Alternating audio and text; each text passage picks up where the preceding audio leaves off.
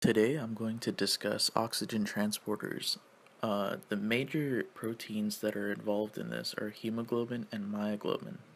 Hemoglobin is the oxygen binding protein that exists in the human blood, and binding oxygen is a reversible process.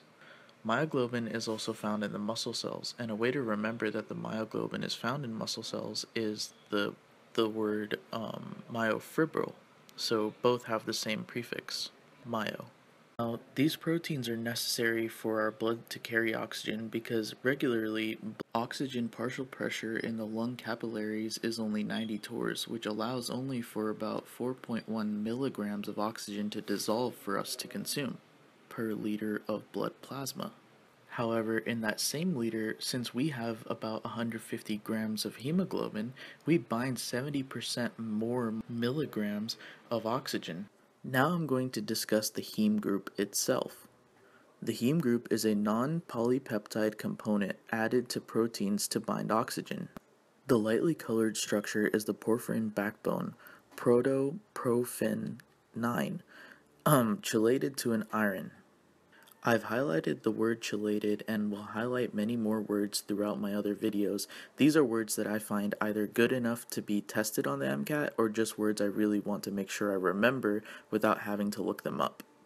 That way I could actually make flashcards to test myself about them. This is another functional group that I think is important. Porphyrin is a conjugated double bond system responsible for the color of blood. So when there is an oxygen deficiency or hypoxia, there is a blue discoloration known as cyanosis. Now, central to the heme is the ionized iron, which can form coordinated double bonds. And most importantly to the human body, it binds oxygen and nitrogen. The iron does this by being in the ferrous state or the ferric state, which is Fe2+ or Fe3+, respectively. It enters this state by initially binding to a nitrogen from the proximal histidine on the APOP protein. After the proximal bond, the sixth bond to the iron is with the oxygen molecule. Now, two key points that I want to make is that the heme iron is always in the ferrous state in hemoglobin and myoglobin.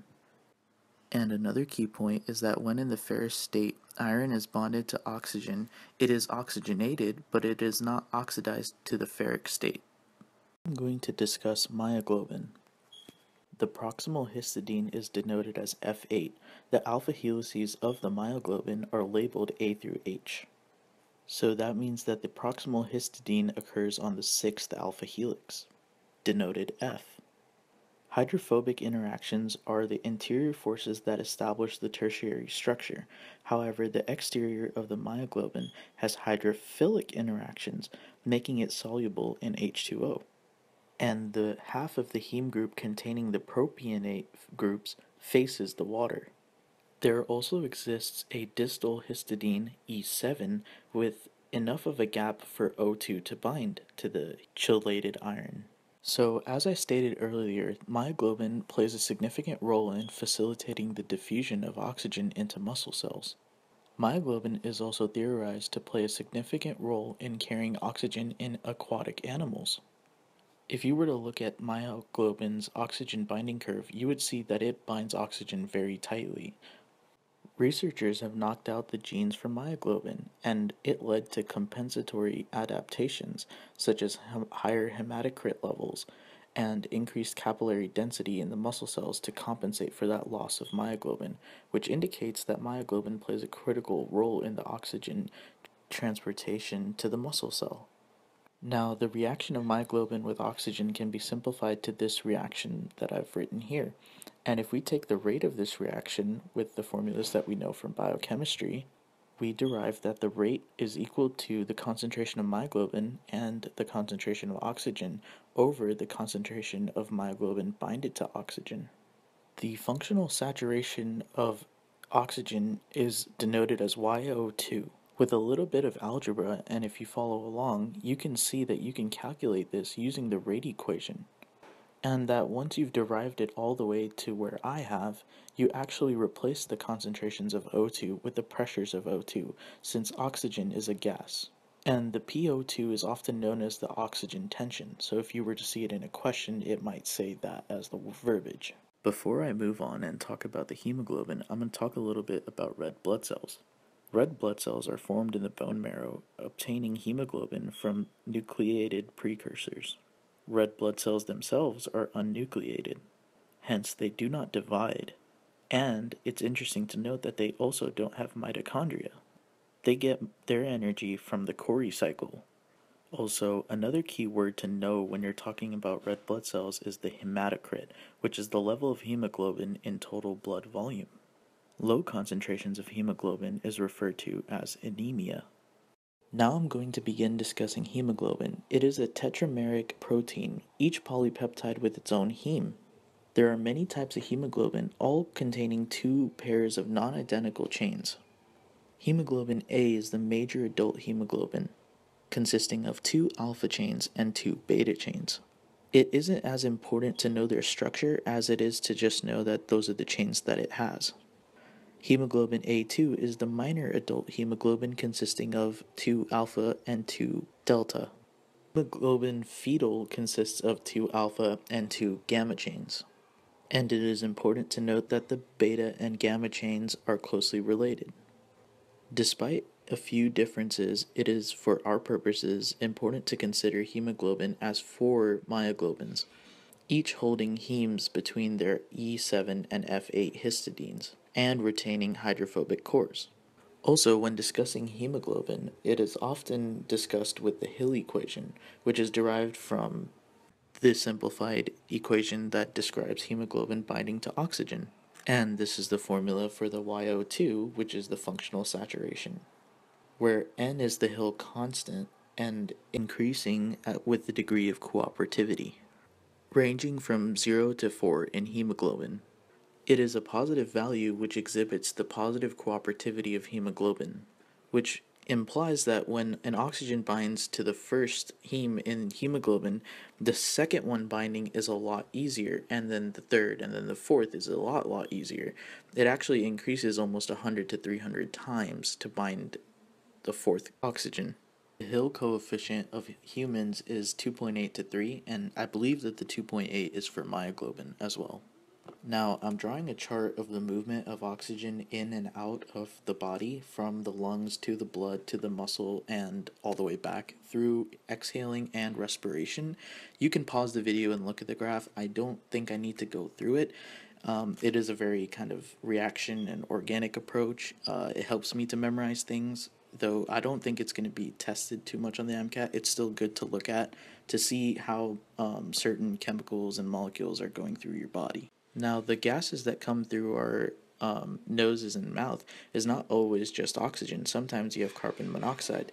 Now, carbon monoxide has a 200-fold greater affinity to bind to heme, binding to the ferrous state of hemoglobin and myoglobin. And if it does so, it's competing against the oxygen that we actually need to bind. This makes it a competitive antagonist. Fortunately, this is a reversible process and will eventually be displaced by the oxygen that we need. A common treatment for this condition would be hyperbaric oxygen to take out the carbon monoxide poisoning. Now, an interesting thing is you would not observe cyanosis even though that the oxygens are not bound.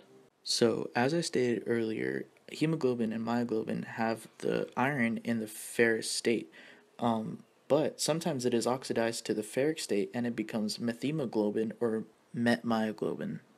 Both are unable to transport oxygen. Now, if you've taken organic chemistry, you understand the concept that, a molecule doesn't exist in one state, it kind of alternates between many. So that kind of helps me to understand that this is always in our blood, but it's in very low quantities. And it can be formed by oxidization, typically oxidized by aniline dyes, aromatic nitro compounds, and organic or inorganic nitrates.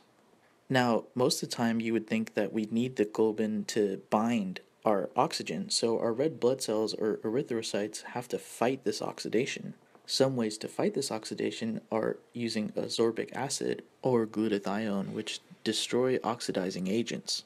Another way to combat this oxidization is for the heme to actually be bound to the APOP protein, which would shield the heme via stereochemistry. Patients who have congenital methemoglobinemia have structural abnormality in their alpha and beta chains, dissociation of the heme, which would rapidly oxidize in the presence of oxygen. The final way is to have methemoglobin reductase, which reduces methemoglobin via NADH. Now I'm going to discuss the difference between the oxygenated state versus the deoxygenated state. Now, we remember that hemoglobin can bind 4 oxygens to its 4 hemes, so it can be either oxyhemoglobin or deoxyhemoglobin. We refer to the deoxy form as the T state or the tense state, and the oxy form as the R state, where all 4 oxygens are bound. Though, even if you have 1 oxygen bound, I think you would still refer to it as the R state. Now, the oxygen binding affinity for the R state is what's interesting. It's 150 to 300 times greater than that of the T state. This is the positive cooperativity we were referring to earlier. And if the Hill coefficient that we referred to earlier was a negative number, that would refer to a negative cooperativity, which is very rare, so we won't go into that. So, when we consider hemoglobin, it is an allosteric protein, interconverting between the conformations spontaneously by ligand binding. Now we will take a look at the oxygen binding curve. The P50 is the oxygen partial pressure where half the heme is oxygenated.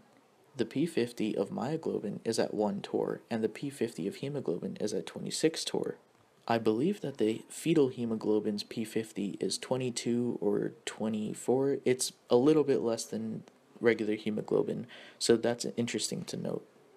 It's also interesting to note that the lowest oxygen partial pressure is found in the capillaries of contracting muscles, where you actually find the myoglobin, and they are advantageously put there because they hold on to their oxygen better in areas of low concentration of oxygen. Because of hemoglobin's positive cooperativity, it gives a sigmoidal shape to its curve. 2,3-bisphosphoglycerate, or BPG. BPG exists in erythrocytes at similar molar quantity as hemoglobin. It binds to the T state of hemoglobin, further stabilizing its conformation, decreasing oxygen binding affinity without affecting the oxygenation of hemoglobin, which means that the oxygen can still bind to the hemoglobin, it's just that it benefits in unloading the oxygen to reach a more stabilized T state once the BPG is bound. We would want this preferential unloading of oxygen in conditions such as hypoxic conditions, severe anemia, and adaptations to high altitude. We'd be able to give our body more of the oxygen as the T state would be favored and the unloading of the hemoglobin would happen. This makes BPG a negative allosteric effector. This allosteric effect is known as a heterotropic effect, since it occurs between two different ligands. So if it was the oxygen that actually affected it, it would be a homotropic effect. BPG is interesting because it actually has no effect to fetal hemoglobin. It binds to the beta chains, but it cannot bind to the gamma chains of the fetal hemoglobin. Now we're going to discuss the Bohr effect. pH also reduces oxygen binding affinity of hemoglobin, and this pH is actually affected by the CO2 of oxidative metabolism, forming carbonic acid and then releasing hydrogen protons into the solution. Also, lactic acid is present in muscle cells and wherever oxygen is needed. This is an acidic environment, reducing oxygen binding affinity because the oxygenation of hemoglobin is more acidic than the deoxyhemoglobin. Thus, in high acidic environments, the deoxygenated form is favored. Carbon dioxide binds to the alpha and beta chains of hemoglobin, forming a carbaminohemoglobin, decreasing oxygen affinity as well by favoring the deoxygenated state. Thus, all three of these act as regulatory methods to release oxygen when desired. It actually took me a while to understand this process because it is so conceptual that maybe you want to pause the video and look back at what I was saying and look at the drawing above, and maybe even look at the chart I made earlier of the lung, blood, and muscle transfer during exhaling and respiration. I also came across the term neuroglobin, and I found it interesting, so I did a little bit of research on it, and it's just the protein that is present in the blood of the brain, retina, and endocrine tissues. Its main function is to protect neurons from damage under conditions of ischemia by preventing reperfusion injury. where ischemia is the inadequate blood supply to an organ or part of the body, and the injury is the damage caused by oxygen radicals generated when blood flow is restored. Another interesting globin that I found is cytoglobin. It's in most tissues and has the same function. I'm not sure that the MCAT will test over this, but I've included it just in case. Finally, I just wanted to review some notes that I got from my Princeton review that might be outside of what I covered in this video, is that the level of oxygen decreases in active tissue due to oxidative phosphorylation, hence low hemoglobin oxygen affinity, leading to the release of oxygen and thus giving oxygen to the active tissue. Another important note is that the tense state is preferred in low pH, in high oxygen tension, and high temperatures. Glucose metabolism yields a high partial pressure of carbon dioxide. When the cell is low on oxygen, it will lower the pH via lactic acid fermentation. All this metabolic activity increases the temperature, favoring the release of oxygen due to the Bohr effect. It's also important to know that the carbon dioxide functions as an allosteric antagonist for the hemoglobin, favoring the T state.